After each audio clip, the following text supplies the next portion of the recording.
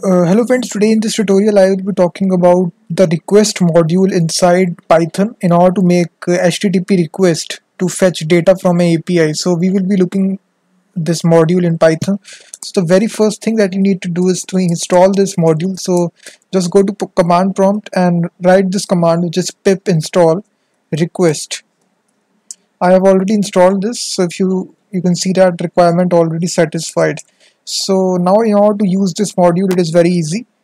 First of all, you need to import this. So right here, import request. So this is a module here, request here. After this, we will make a simple request to the API, GitHub API. So just make a response variable, and inside this request module, there is a get method which is there, which is used to make a simple get request. You can see that on the right hand side, it sends a get request, parameters, that is URL that you want to have here. So I will provide this URL, that is https api.github.com. This is my URL, and now we can just print out the response which is sent by the API. So here we can just write response like this. And now if I go to the command prompt, in order to run this, we can just write python pdf.py. So if I run this, you will see that a 200 response will be there. So 200 is a status code, which is signifying that this is a successful request to the API. Now in order to get the response, we need to write here response.content. So basically it will return the content inside the request. If I run this once again, now you will see that it will get this JSON response. Now if I go back to the, if I go back and type the same URL inside my browser, you will see the response which is getting the inside the JSON here. You can see that the same response we are getting inside the command prompt as well. If you want to get it like JSON, you can just use the JSON property here, JSON method. So if you run this, it will not display the JSON inside command prompt. It will give you this response.json, because JSON is not displayed on command prompt. And now if you want to print out the status code, let's suppose status code, it will be printed out 200 because it is a successful request. 200 is printed out. Now if I make this some kind of mistake here, let's suppose I change this to gitu. This is not a URL. This is an invalid URL. If I again run this, you will see 404 will be printed out as a status code. If I run this, you will see that during handling of the above exception, so the status code is there. I think this is, yes, status code. So there will be exception. So after this, guys, we can just display the exception messages inside our command prompt as well. So there is a module for that. From request.exceptions, we need to import the HTTP error module. This is the module which is there inside the request module. So what we can do here is that I can just change this to, I can just remove this, and now we can just have multiple URLs for URL. And first of all, I can just provide the correct URL, https api.github.com, and the second URL will be incorrect. Let's suppose http invalid.com.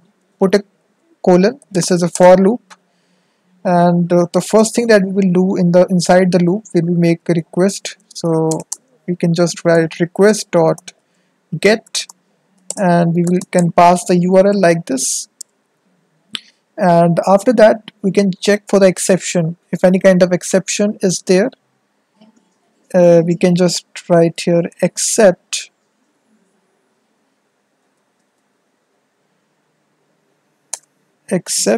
let me just see the example, full example. I have this code here.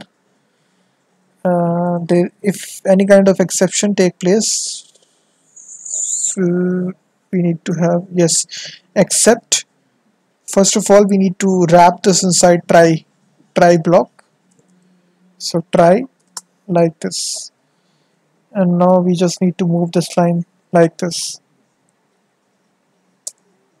except we need to have HTTP error as error colon, and then we can just print out the error message.